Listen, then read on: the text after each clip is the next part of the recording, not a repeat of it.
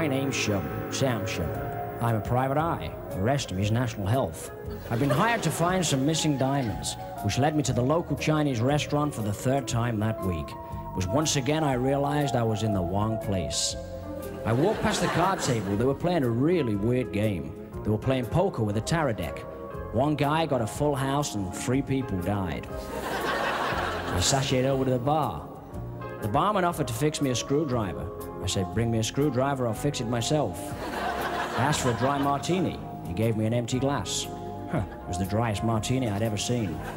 Just then, a broad appeared at my elbow. She asked me if I wanted a spring roll. I said yes. She told me to come back in May. She said, cigarette? I said, yes, I know. But no thanks, I'll smoke my own. Tried to impress her with some sleight of hand. She was impressed, but only slightly. She asked me if I was on a case. I said, no, I really am this tall. Tried to impress her again. This time it really got her. The cigarette disappeared. She offered me another one, but I said, no thanks, I've got one here. It was just then I noticed the rose in her hair. Then I realized something was blossoming between us. I said, would you like to see my trick? All of a sudden the band struck up. They played 3 bars, but were thrown out of all of them. Just as well, it was cabaret time. A stunning-looking dame appeared on the stage. 36, 24, 36.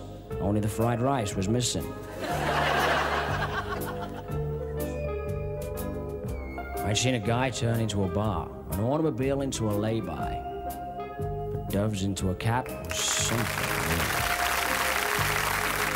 She was good. She was cool.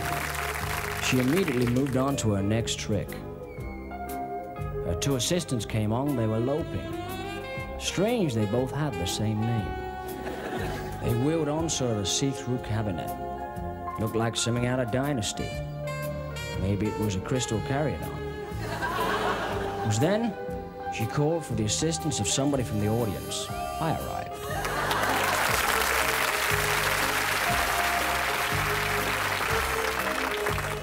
She took my hand and walked me forward.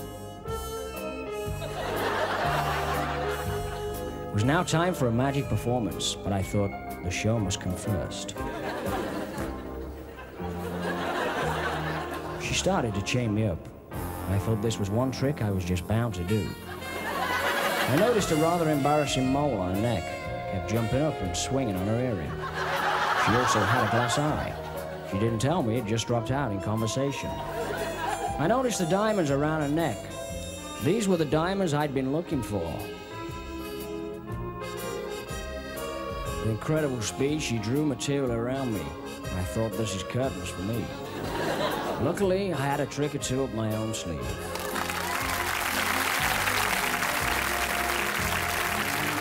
You see, they were there all the time right under my nose. I'll say no more. This case is closed.